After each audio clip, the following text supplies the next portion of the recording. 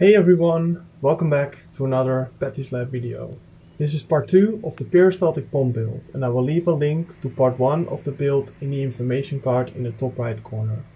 This pomp is part of a really cool liquor mixing machine, and that's why the pomp is so compact and in particular based on an IKEA drill. I will release the schematics and code of this machine when we hit 1000 subscribers, so it would be really awesome if you could smash that subscribe button to join me on this journey. Let's get started.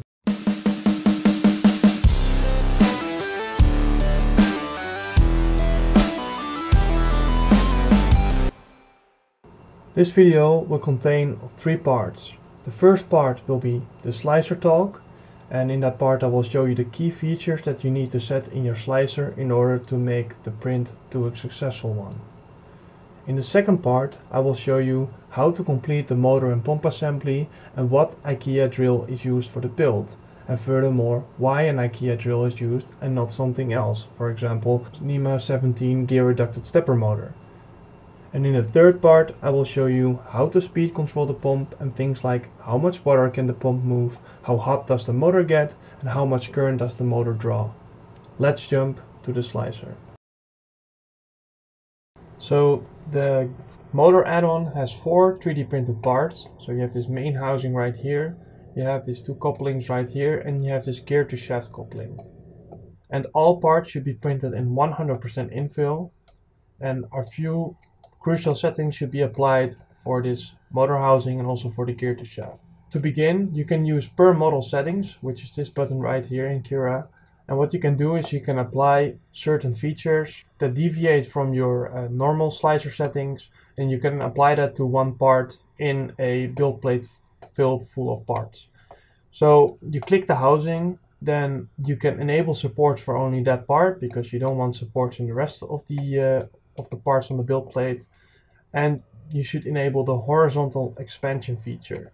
And what this does is it offsets the wall inwards or outwards, and therefore you can get the bearing fit, because there needs to be a bearing inserted in this opening right here, and the housing of the planetary gear from the drill needs to go in this larger opening. And if the fit isn't correct, then you can apply a negative value for the horizontal expansion, and therefore the paths will be set inwards a little bit and this opening will become larger. And therefore you can fine-tune your part.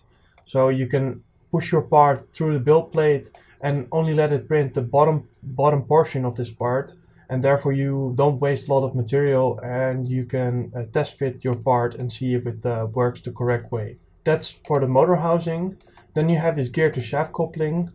Don't apply the horizontal expansion function to this as well. Just use a regular scaling, but only in X and Y if it doesn't fit correctly. If it's too snug, just make it a little bit larger, and therefore these pins will basically engage with the gear, and you will see that in the assembly. In the Prusa slicer, these settings or these features are so small that sometimes the minimum feature width is set to 0.45, and what that does is basically omit these features from being sliced altogether, and therefore you need to set your minimum feature width to 0.4 in the Prusa slicer. Okay, so I opened up the Prusa slicer real quick to show you where you can find these settings. So you go to print settings and then to advanced, and then you see that these settings are basically larger than my 0.42 millimeter that I drawn into CAD. So you need to set those to 0.4, and then that part that I just showed you will slice correctly. The remaining 2 parts, these 2 couplings, should be fine as it is, and they just can be printed with your standard settings. Make sure you have your fan cranked up all the way because there is some overhangs, bridging, supports, and so forth. I also have added a very well applied feature in laser cutting, and that is basically creating cutouts in the corners. And what this allows for is material in the corners will always creep up a little bit, so they will always make a tight curve right here, and that's not exactly 90 degrees. So we're going to insert an M3 nut in here, and if you apply such features like these cutouts, then you make sure that the corners will not influence the fit, and therefore you only have 4 straight walls that will interface with your M3 nut in this case. So this is a small trick for you. Now let's go to the assembly, and I will show you all the steps of how to assemble this completed motor assembly and connect it to the pump. So this is part 2, the assembly, and this is all there's left from the drill, and I will show you on screen which drill you need to buy, and also include a list of additional hardware you need in a description in order to make this project complete. And it will not include the hardware from the pump because that is already discovered in part 1. So the reason why you would use a cordless IKEA drill for a peristaltic pump has 3 reasons, and that's 1, it is battery powered, so you can take the pump wherever you want to go. 2, it has a speed controller, which if you're not an electronics hero, you can still use this design and then use the trigger from the drill itself for the speed control. And 3, it has a planetary gear assembly that can be easily extracted from the drill itself and then added to your own application. This is the main housing of the pump, and I just added 4 countersunk M3 screws in these 4 holes, and I also applied 4 washers and 4 nuts and tightened everything together. And then I added 2 washers and an additional nut for a later assembly to connect the add-on to the pump itself. So this is the core of the pump, and in part 1 I spoke about an optional washer here and an optional washer here, but for the completed assembly I would recommend you to add both of them. And then this M5 threaded rod should be shortened, and the way you determine how long the rod needs to be is have a little bit of threaded rod sticking out of this completed assembly, so this is actually too short. Then you should add another washer here, and then you should hold one of these couplings against the washer, and then basically you should chop off the part from the threaded rod wherever this section starts. So you have this protruding, 3 protruding tower parts, and the transition of where that happens, that's exactly where you want to chop off the threaded rod. So that brings us to the preparation of this coupling, and what you need to do is you need to drill this out with a 4mm drill bit and then tap an M5 hole in there, so M5 threads, and you insert a M3 nut in this slot right there.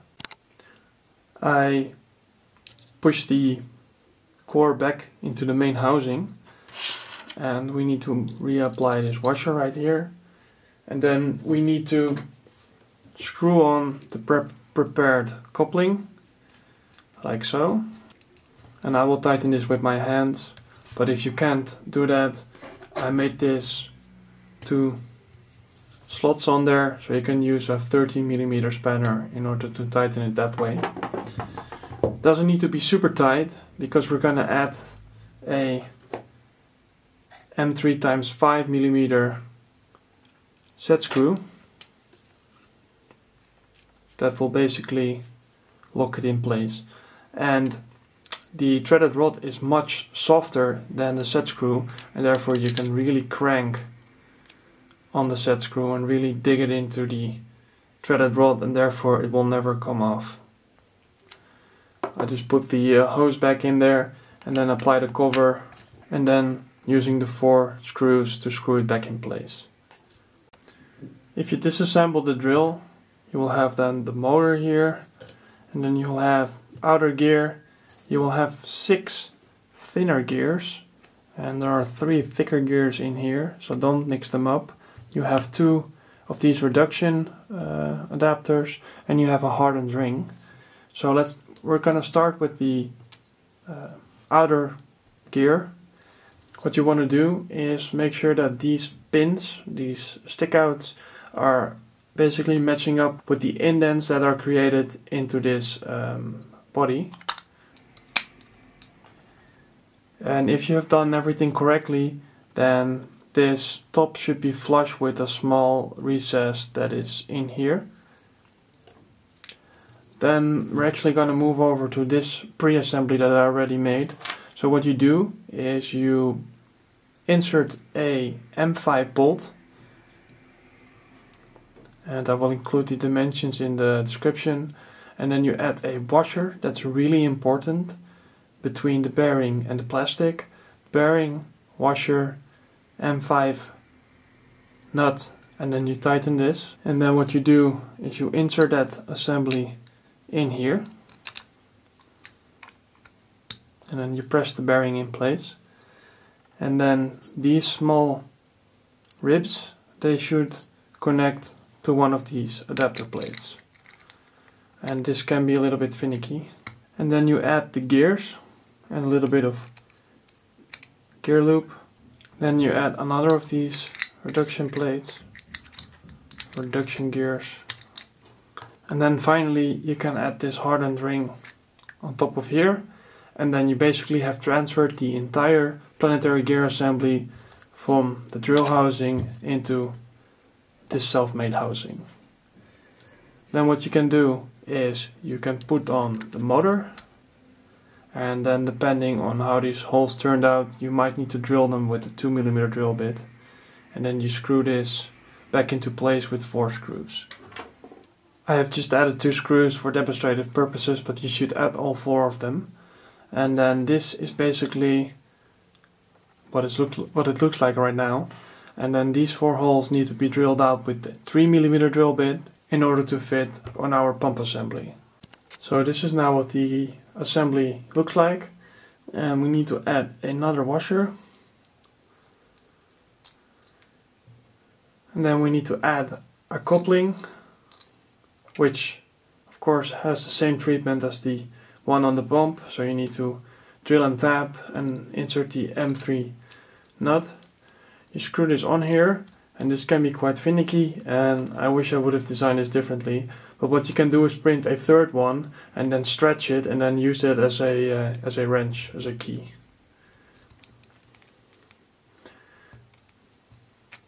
And then you can tighten this, but the motor will spin, but there is plenty of friction. But that's why the set screw is there, because the set screw will basically hold it firmly to the axle. So this set screw idea is really what makes the pump very versatile, so you can go back and forward without the nuts undoing themselves. So just really crank this. So now we have this assembly completed. So if we power the motor up, this thing will spin and basically drive nothing. So now it's time to connect both of these, and now everything will make sense. So you can add the parts together now, and that's also why the M3 rings are there, in order to give this right amount of space. And as you can see, these should match up and interlock with themselves. Therefore it's not very crucial of how the spacing is, because they will work over a variety of range. And then as you can see, they match up together. And if you think that the fit is too tight, you can just add a little bit more M3 washers, and therefore the spacing will become larger and larger. And this will also, if the pump and the motor assembly are not completely straight, this will also prevent from binding and stuff like that. So now what you can do is just add 4 washers and 4 nuts around here. And I will just, for demonstrative purposes, only do the nuts.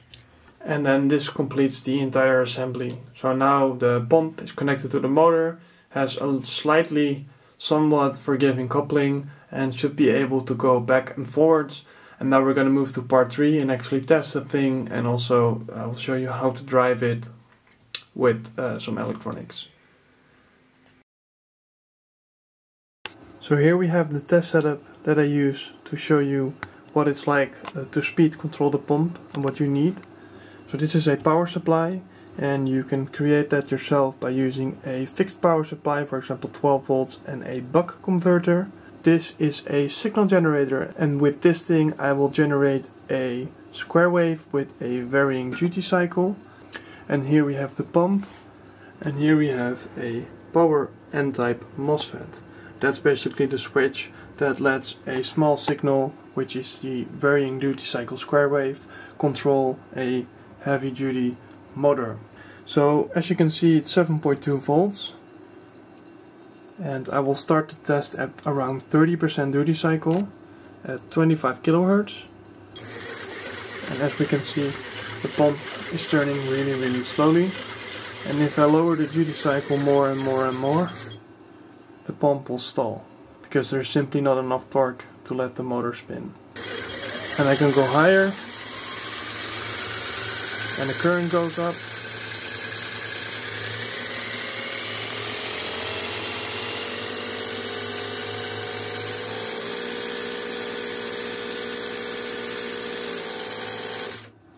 And as we could see, the current went all the way up to 3 amps, which is quite a lot. Therefore you need quite a powerful power supply in combination with a buck converter to drive this.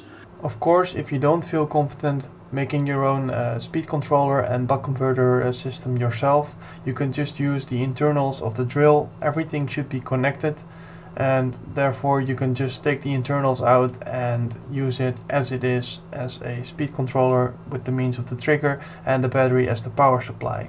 Unfortunately, I don't have time left in this video to go into the details of this circuit that I created with this test equipment. So what I would recommend you is Google for a PWM speed control tutorial and also a variable voltage buck converter tutorial, and those tutorials will help you to get started and to move into the right direction. I will now show you the flow rate tests together with the temperature in my kitchen, so let's move to the kitchen. So I moved the entire setup to the kitchen, and I will be pumping 1 liter of water with the duty cycle set to 35%, and I will also be measuring the temperature of the motor itself, and I will show you how fast it will empty this measuring cup.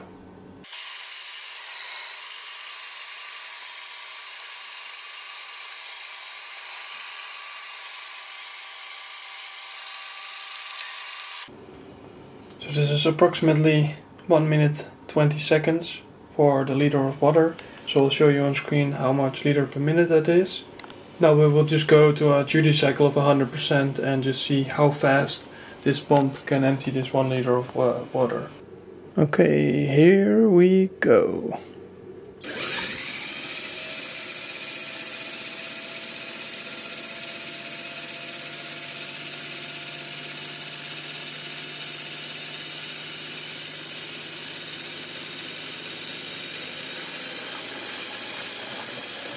And as we can see, we have 14.90, so 15 seconds for 1 liter of water.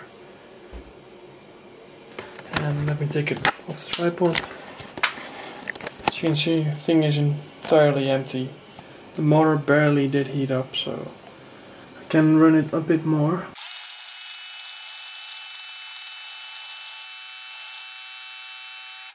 So as we can see, the temperature, as to be expected, did increase, and I have no time, unfortunately, to do an extensive test. So what I will do is I will do a couple of tests whenever I have time, and I will include the results in the description of the video. So in that way you know what kind of temperatures you could expect if you do a certain time of pumping at max speed, for example. So thank you for watching. If you made it through the end, you're awesome, and remember, just try to DIY.